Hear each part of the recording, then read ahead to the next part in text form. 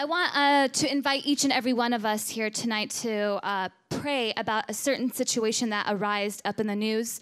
For those that may have encountered it on the news or maybe have heard about it, but this Sunday a video was released, and it was released on Twitter, and about 21 men, Christian men, were martyred in Libya.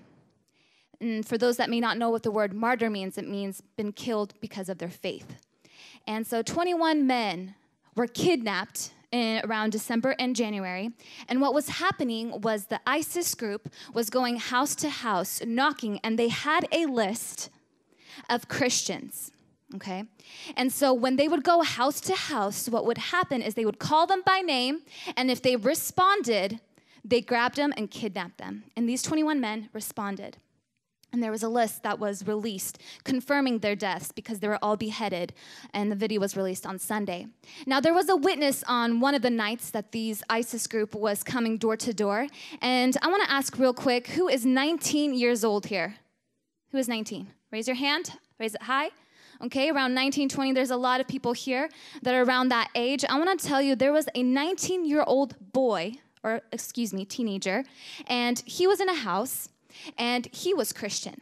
Now, a Muslim called him, it was his neighbor, and called and said, do not respond when they call you by name because they are looking for Christians to kill. And so he barely escaped death. And I want to tell you guys, it's people like you and I. For those that are 19 years old, imagine, because you are sitting here, because of your faith, you are about to die. Imagine that. It is you and me. These men, all they did, these are called Coptic Christians. Now, the word Coptic Christians means, it's a Greek word for Egyptian. Now, all of these men, that 21 men, they reside in Egypt, going to Libya to look for work. All they simply were doing was looking for work, and they died because they were Christians. And it's people like them that is people like us here. Just because we think, oh, wow, we're here free in America, we can stand for our faith, I want to let you know is that people are dying. Now, I want to speak about our statistics of martyrs. I want to tell you that there's about 105,000 Christians that get martyred every year, approximately. Martyred mean literally being killed. And 100 million per year that are being persecuted, being impacted and being affected because they believe in Jesus Christ. Now, this is the biggest community and the biggest group that is actually affected of being persecuted and martyred this very moment is Christians.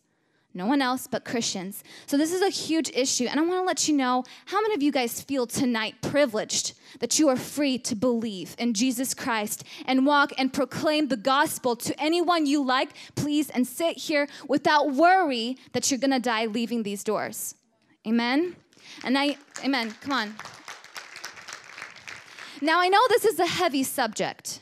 Okay, this is a very heavy thing, but I want to let you know this is real and this happens. And I want us to come to believe that God wants to use you to bring revival for your family, for your friends, everywhere you go. Just Lily was encouraging us about this upcoming Wednesday is going to be, what? The Miracle Catch service, where you have an opportunity, say opportunity, to invite whoever you'd like that you come into encounter with and have their lives be changed forevermore. Amen? How many of you guys are sitting here and your life has been changed?